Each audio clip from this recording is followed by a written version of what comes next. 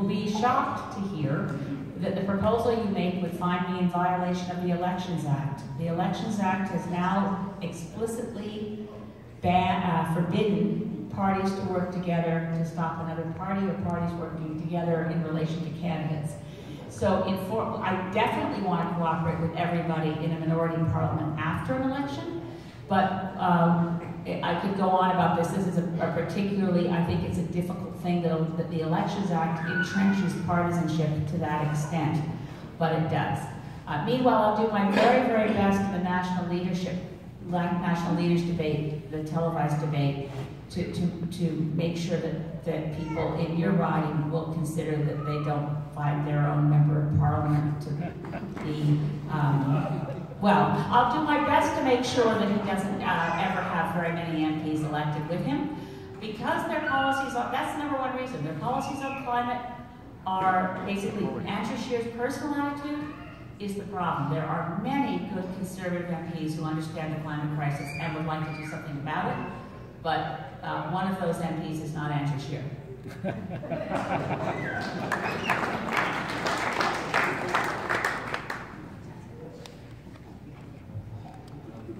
Elizabeth, I'm quickly now trying to put my thoughts together before I get on the lane. At the beginning, I'd just like to say, I don't want to dwell upon the SNC thing, but my observation, for what it's worth, is that the two ministers actually represent real existing liberalism in this society, and it's come into conflict with what is used, neoliberalism.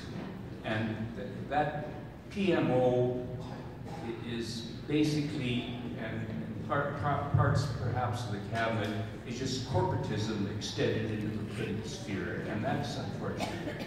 Ron, can you say your name? Oh, Ron Bourgeois. Ron? Yeah. I agree. I'll just say it. I want to raise something else. I'm a member of the NDP, but I'm a cautious member, but I agree with much of what you'll be saying publicly and here tonight. And I want to start with this. You said we got to go back to start looking at the 1960s and Medicare and unemployment insurance, etc., and then the question of the youth today and education. Canadians, I think, I'll put it out, during that time, and I raised this to the leadership of the NDP, and they didn't want to deal with it or didn't understand it. The Bank of Canada functioned as a public bank. So when Tommy Douglas did what he did here in Saskatchewan, it came from borrowing from the Bank of Canada. The national government, the provincial governments, and municipal governments could borrow. Student loans came from the Bank of Canada. That's why it was held low. But given what you said about social justice and on, I think we have to bring out publicly a national strategy for resources and transportation in the image of what you started off with about the 1960s and the 1970s. We got to start looking at that. We also have to start looking at, and given what you said about Bitnam and pipelines and all, I listened to it. We got to start thinking of a strategy of transition away from that. You just can't cut it off. Yeah. And I give to you, and I'll end with this, I'll give to you this example.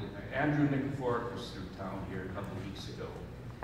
And on the afternoons of CBC phone-ins and that, he says, look it, on environmentalism, you've got what is called the high wage, or the labor aristocracy. He says, you just can't cut that off immediately. It's going to create havoc. Look at the United States. But what you just said, a national strategy of the national government setting a vision of transition away without gutting the economy.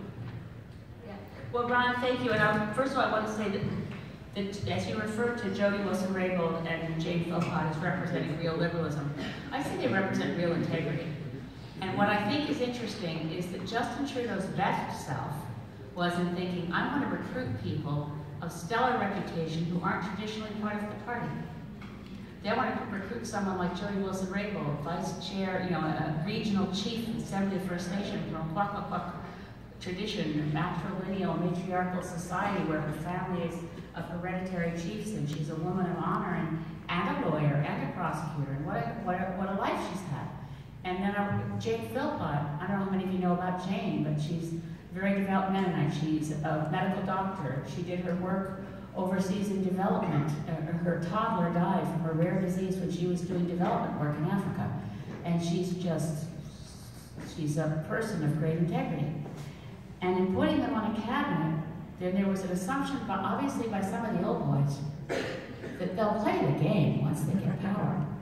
Right now, I watch so many pundits trying to figure out, well, what's the end game? What are Jody Wilson-Raybould and Jane Philpott really up to? Could it be that they want to respect the rule of law? That they haven't done a calculus of how this affects their own political future, or the country, or Trudeau, or Scheer? They're not playing games, they're just doing what they must do because they're people of integrity. So I will give Justin Trudeau this. He attracted some fine people into his cabinet, and he ought to bend over backwards to get them back, because then people could have some trust that the people fulfilling those jobs are people who are willing to step away from power voluntarily to protect the rule of law. And I think it's an extraordinary, it's not quite a drama, and it's not quite a soap opera. I mean, there's so much media attention because some reporters like it as drama and soap opera. But what it really is about is, can we have in our democratic institutions a recognition that some things don't budge just because the almighty transnational corporation with its, decrees that it's so. But back to the Bank of Canada, we should absolutely revisit borrowing from the Bank of Canada. Interest-free loans from the Bank of Canada were one of the things that we helped create a lot of our public infrastructure. We also need to have a strategy on social justice. And I'll just share one of the Green Party platform notions to you, and not take too long with this, but we're a country that acts as though we are separate nation states that can't communicate with each other. I put it to you that within the European Union, there's better cooperation and coordination than there is between some of the provinces that are Canada. So we need to recognize that all Canadians have more in common than in the difference. We're all neighbors, we're all friends, we all love each other. Fake divisions between Alberta and BC and Saskatchewan and the rest is very unhelpful and unhealthy. So what I want to do is put together something based on a decision-making structure from Australia, which in Australia is called the Council of Australian Governments, which is municipal, provincial, federal. For Canada, we need to be a Council of Canadian Governments that includes First Nations, Inuit, and Métis. So if you picture a circle with 4 quadrants, one is the federal, one is provincial, one is municipal order of government, the other is Indigenous. And we should set up these tables to forge consensus on every area where we currently have no national strategy, have no national policy, which guess what is everything.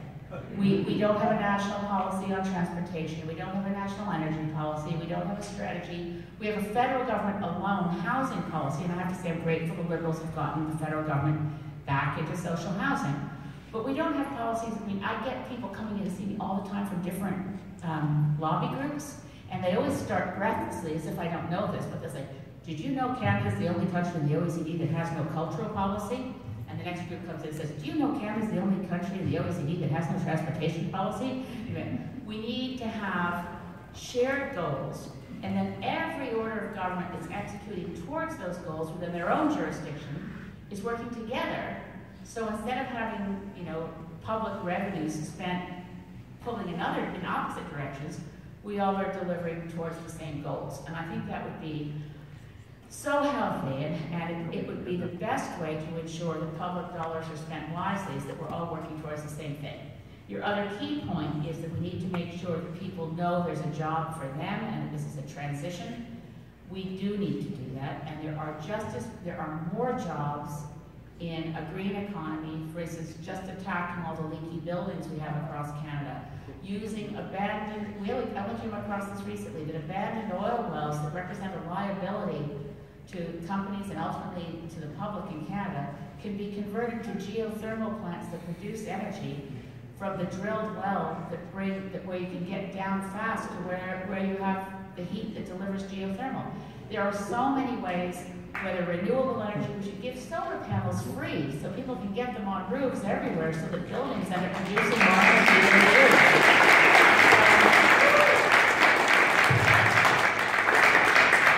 I get excited about the direction in which we're headed, and thanks for your question, Ron. Who has the next microphone? I think we have one of our younger participants. My name is Wind.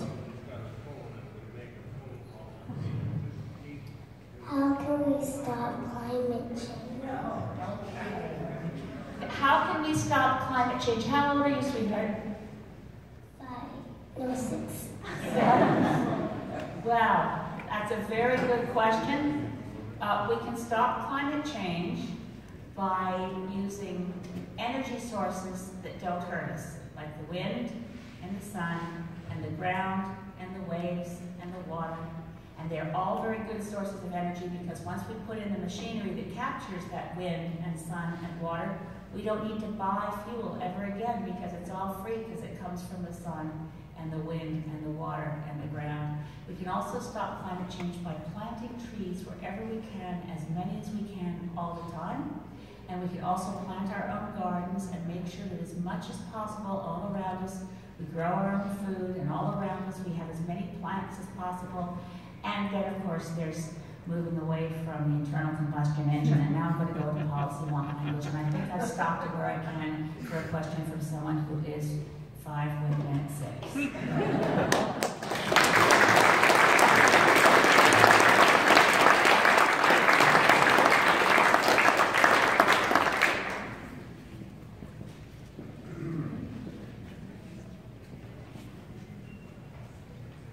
How familiar are you with waste management strategies within the military and just the military's environmental policies in general? And do you know the difference between Canadian Forces Base Aldershot versus other Canadian Forces Base across Canada? In essence, what is the plan for the military? Okay, well, first of all, I know your name, but can you say it just anyway? North Hunter. North Hunter, thank you. I'm not familiar with the difference between Air Force Base Aldershot, but I am familiar with waste management within the military. Generally speaking, on a lot of environmental issues, on environmental assessment, the military has done better than other branches of government, believe it or not. Even when they were in Afghanistan, they do an environmental assessment before they dump a ditch. But they're not very good on waste management. So, and what our plan for the military, the Green Party, I haven't mentioned this before, is the only global party. There are Green parties in 80 countries around the world, and I'm the co-chair of something called the Global Greens Parliamentarians Association, and there are over 400 Greens who are members of Parliament around the world. But I only mention this because the only thing that holds us together as Greens, since we don't have a superstructure of top-down control, is shared values. And of our 6 shared values, one is seeking a culture of peace and nonviolence. But we do believe there's a role for our military, and increasingly we believe it has to be dealing with our #1 security threat, which is climate change. So we need to see that our military is prepared to go overseas to help with the DART, to be able to help with disaster relief. We need a military in Canada to help us deal with forest fires, because we're not going to see the end of them for some time, and we need to be able to have the mobilization of resources after forest fires to replant those forests, which is, by the way, not happening. And we need to think about where we can in Canada mobilize the military for sandbanking along flooding areas to protect homes and protect people and rescue people. We also need our military for really good surveillance on our 3 coastlines. So Atlantic, Pacific, and Arctic, we need search and rescue to be upgraded. We need to have surveillance aircraft against illegal fishing, as well as oil spills.